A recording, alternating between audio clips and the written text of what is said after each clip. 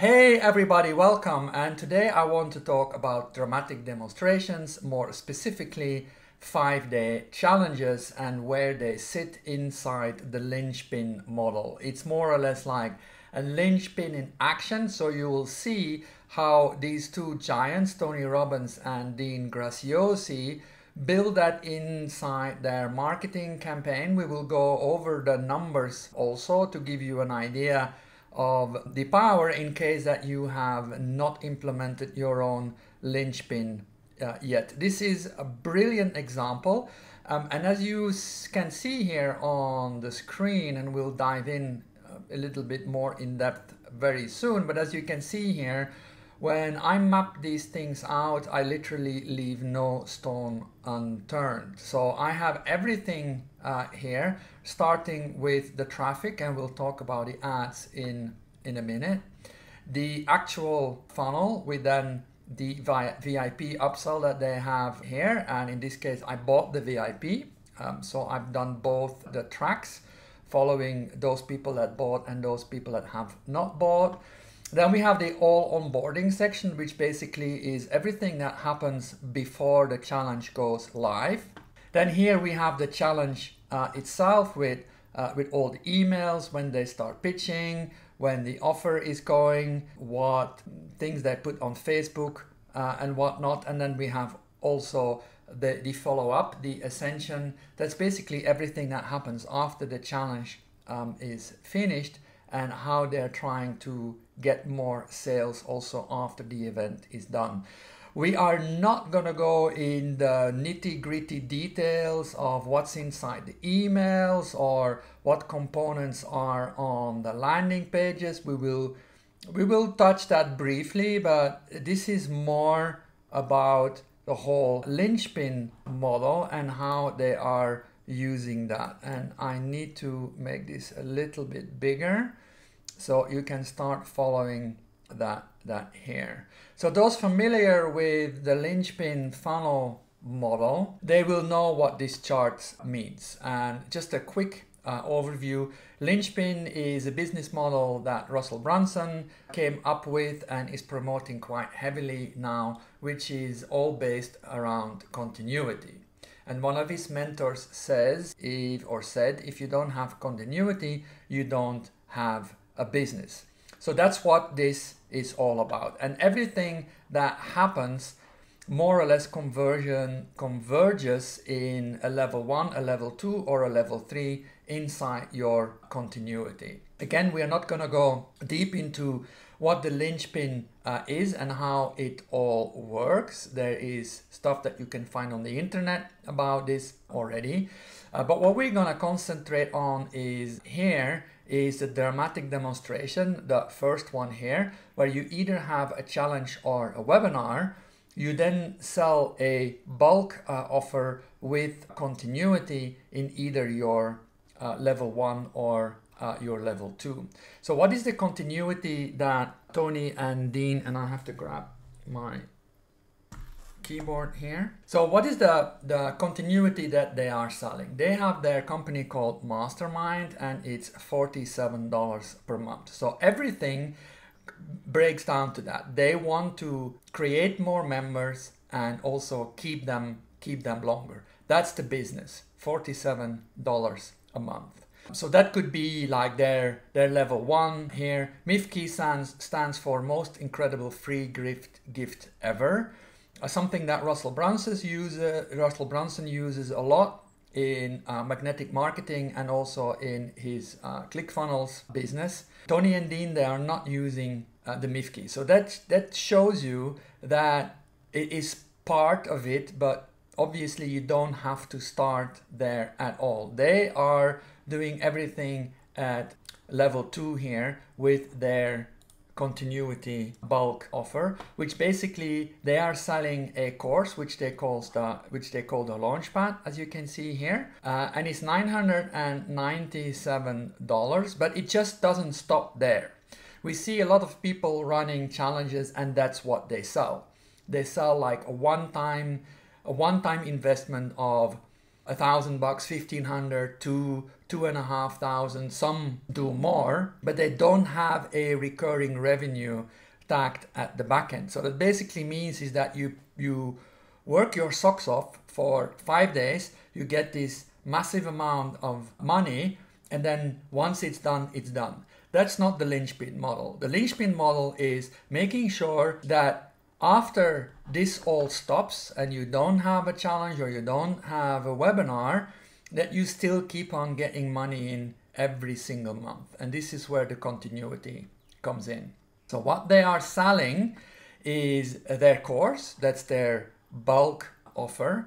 Then they tag on, I think they give 3 months of the mastermind. Can be 1 month, can be 14 days. That's entirely up to you. But you include a certain amount of time that they can stay in your continuity, and then you start billing them monthly. I know for a fact that the reason why Tony and Dean, they offer 3 months, because that has to do with the product or the service that they're selling. Basically, it's a platform where you promote the course that you have built.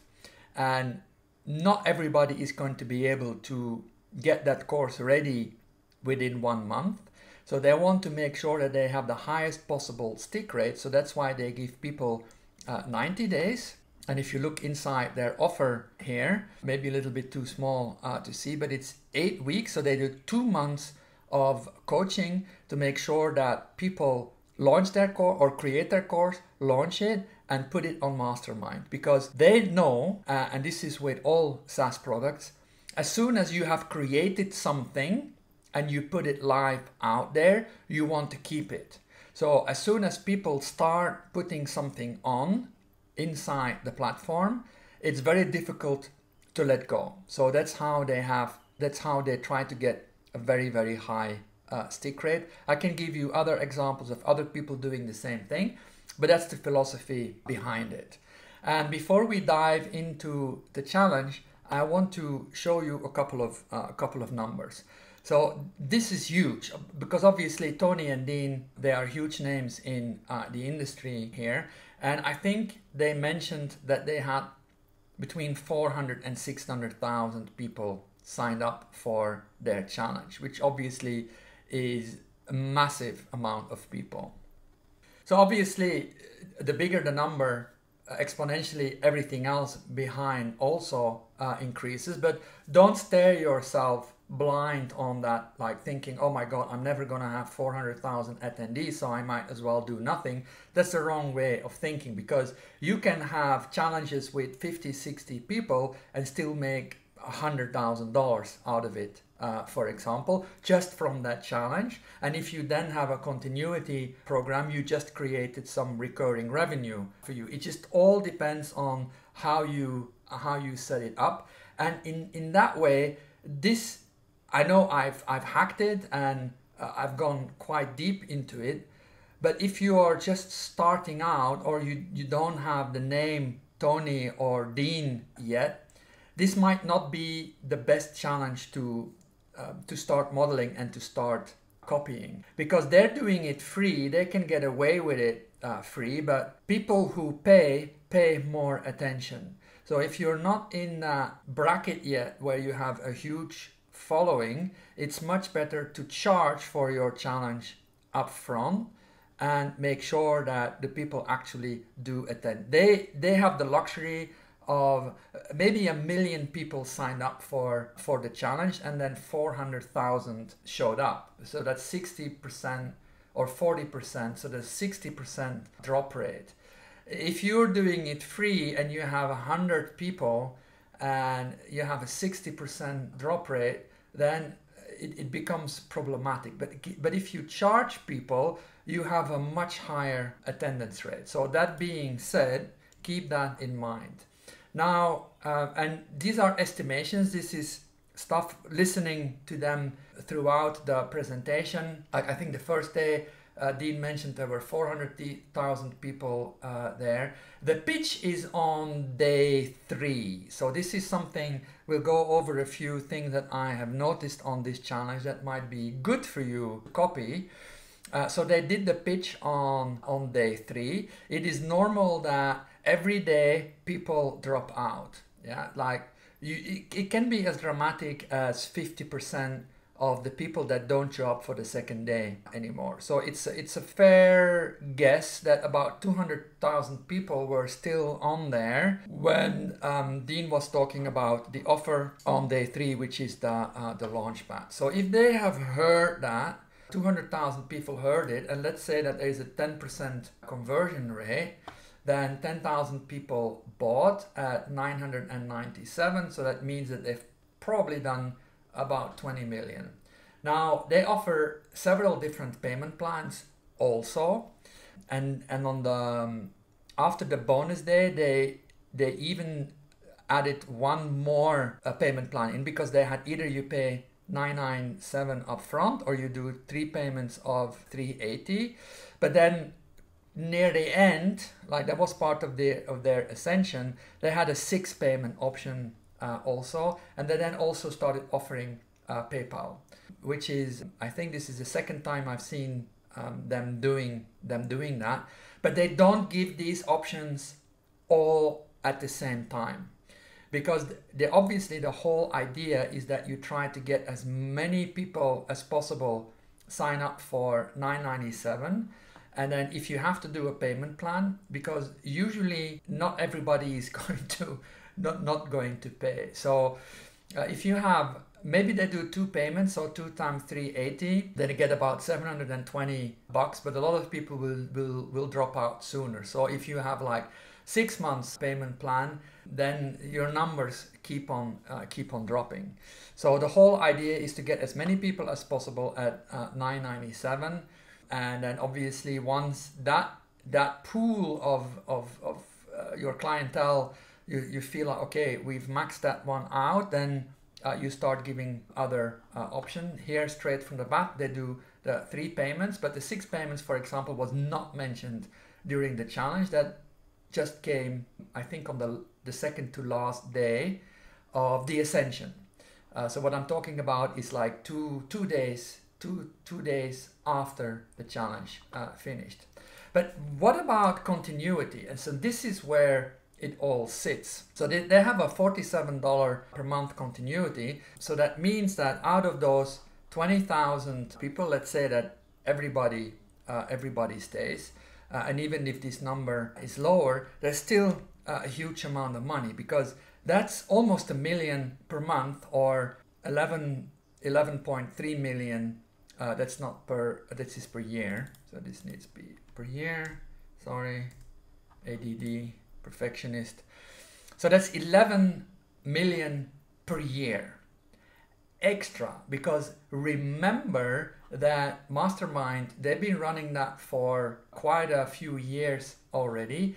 So this is extra revenue that they just created for themselves on top of what they have already. This is the one-time windfall, the one-time thing, like the 997 that they got from the course. But now they know that on top of all these people they have already in Mastermind, they just increased their monthly revenue by another $1 million just by running this challenge. And if we're looking at, and this gets a little bit technical now, explaining what the SLO is, the self-liquidating offer, and the way how Russell teaches this now in 2CCX is, this is your SLO, like the course that you're selling at 997. So basically this is the amount of money that you can put back into your marketing, into your ads, because this is the business, because this keeps on coming back over and over and over, not just the one time. And knowing this, if we then start looking at the amount of ads that they have been running for this 5-day challenge, is enormous. Like for example, I took some snapshots of all the ads that they run specifically for this 5-day challenge. This was like about 14-15 days before the challenge. Then the next is a couple of days later. Then you can already see that there's a lot more ads there. Look at that, keeps on going, just keep looking here. All these ads here, a lot of them are split tests, obviously. So what they've probably done is in this first group of ads, they wanted to see, okay, what kind of creative is working best, what kind of messaging. As you can see here, it's mainly videos here. This is just one creative here, but the rest is all video. And they kept on the videos, but they started putting a lot more just shots on there also. And then you can see here, this is then another snapshot, I think 2-3 days before the challenge, when ad spend really is being ramped up. Another like a gazillion amount of ads that they were running.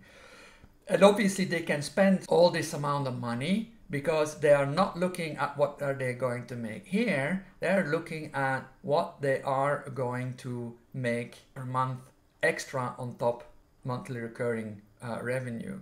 So if they spend 2 million on ads here, they know, okay, after 2 months, we're going to be break even, because that's the amount of money that we are going to make after 2 months. But they probably spend a lot more. I've also seen YouTube ads, for example. They've done probably, I'm not sure if they've done TikTok. I haven't really followed that, but a huge amount of money that they can spend on ads. And then we have the sales pages here. Obviously there are certain sections that you have to follow, that has to be on your page. We're not going to go into detail on that, but there's one more thing that I want to point out to you, and I have to see if I can find it here. That is on the pitch here. So as you can see here on day 3, that's why this beautiful long arrow is there, and this was the VIP platform. On day 3, Dean pitched the offer and then repeated that for day 4 and 5. And then here we have the whole ascension with then, as you can see here, the order page now extended, which basically means that on this day, and if I zoom in, so here they still only offered the 2 options, 997 and 380 times 3, and then all the way near the end, like one of the last days of the ascension, they offered still 997. They took away the 380, but then it's 6 times 197, and there is indeed a fee on there. Because this comes down to $1,200, which is about 20% more expensive. So if you do payment plans, you have to make sure that there is a difference in it. So that was near the end. But let's go back and let's look at the framework, because that's the most important thing. What we see a lot also on webinars is that people, they teach too much. Remember, the challenge is there to sell your framework, not to teach the thing. Whatever you're selling, in this case the Launchpad, this is where you teach the thing. What you do in a challenge or in a webinar, you talk about the framework, like what makes this different, why does it work, and why they need to join. So you create enough desire and curiosity to make sure that people join. If you start giving away too much and you start teaching too much, you're actually talking yourself out of the sale. This is very important. And normally in a outline, and the perfect webinar follows more or less the same structure, is that you always start with the origin story and the vehicle itself, and this has to be vehicle beliefs, where you take away, oh my goodness, I can't type, where you take away the vehicle false beliefs. So that's why on day 1 it's all about shaking off your limiting beliefs, because they know this is the biggest thing that their target audience suffers with. Like, why would I sell my information? Who am I? I'm not this person. I'm not that person. Who's gonna buy my course? Who is going to listen to me? Excuse me. So that's what they mean with shake off your limiting beliefs. Yeah, and only after they have done that, they can move into the next section, which is taking away all the internal false beliefs. Why you can do this too. And this is where Dean starts talking about find your bullseye, is more or less honing in on the one thing that you're good at and on which you build your program around. And then the next one all has to do with external false beliefs, where you have all the things like, yeah, but I don't have this and I don't have that. That has to do with the resources that you think, before I can do this, I need a better camera, I need a better computer, I need this, I need that. That's all not true. These are all the external false beliefs, and they call that the 3 secrets to launching. And then normally on day 4 you have the stack and the close, and you have the day 5 the Q&A. However, we start seeing, and this is a model that you should follow, is that you don't wait until day 4 to start selling, because you know that every day people will drop out more. And obviously all these people that you lose between day 3 and day 4, they will not see your offer anymore. Grant Cardone takes this one step further, and he starts pitching on day 1 within 20 minutes. But that's obviously Grant Cardone. People expect that from him. Tony and Dean have a different, they have different personality, but the first 4 days more or less is all tapping in on the emotional brain, like, because this is when people will buy. People will buy when they are emotionally triggered, and then they start justifying that decision that they've made, and then the logical brain comes into play. And we have a little bit of an overlap between emotional and logic on day 4, or when you're doing your stack and your close. And that's why there is also the Q&A.